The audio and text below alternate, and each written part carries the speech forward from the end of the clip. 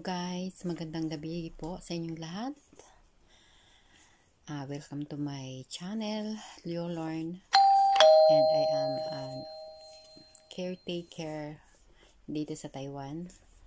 Ang ating pong topic ngayon ay sa mga nagtatanong po kung magkano talaga ang sinasahod ng isang caretaker dito sa Taiwan. Sa mga hindi pa po nakapag-subscribe ng aking channel, paki-subscribe na lang po at paki-click din po ang bell button para po ma-notificate kayo sa aking new videos. Ang sahod po talaga namin dito sa Taiwan is pumapatak din ng 19,000 NT, and then pag medyo mahaba yung araw, mahigit siyang 19,000.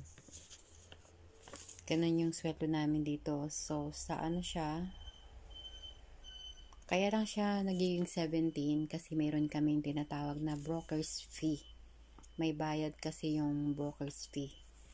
May bayad kasi yung, diba, pagka napunta ka dito sa Taiwan, mayroong, pagdating sa agency, mayroong mga broker na nag-a-assist sa'yo.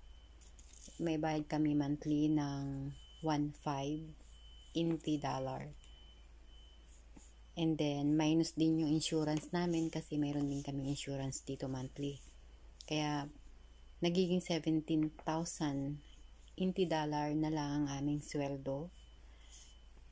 Depende sa haba ng di ba kasi yung buwan natin, like February means hanggang 28 lang.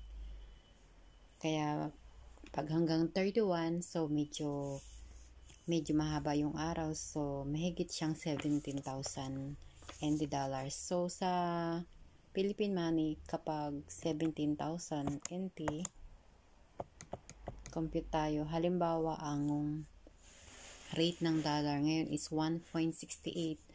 Yung 17,000 NT dollar, i-multiply natin ng 1.68. So, pumapatak siya sa pesos na ang sweldo namin monthly is 28,560.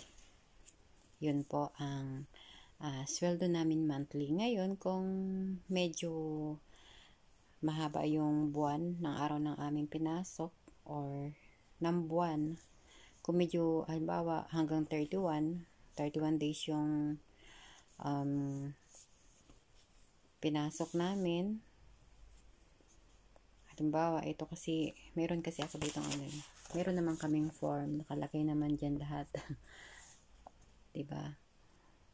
Ayan, meron kasi ako ditong totally, ang sweldo ko is 39.80, o sabihin natin 18,000 na lang. 18,000. Halimbawa, ang rate ng dollar ngayon is 1.68. Halimbawa, 1.68 na lang. I-multiply natin yan. 1.68. So, yun. Ang sweldo namin monthly is 30,240. Malinis na po yun. Pero po, nagdi-day off kasi ako sometimes. Pero ngayon, bihirang-bihira na, lalo ngayon dahil alam nyo naman ang pandemic natin, Kaya hindi na rin ako nagdi-day off. Ilang buwan na ako hindi rin nagdi-day off. Pagka may day off ang isang caretaker, mayroon siyang bawas. Pero yan ay depende sa iyong employer. Kasi mayroon akong mga kasama na hindi sila kinakaltasan sa tuwing day off nila. Ang kagandahan naman sa employer ko, pumapayag din sila ng 24 hours ang day off ko. Pero yun, hindi ko talaga yun actually ginagamit.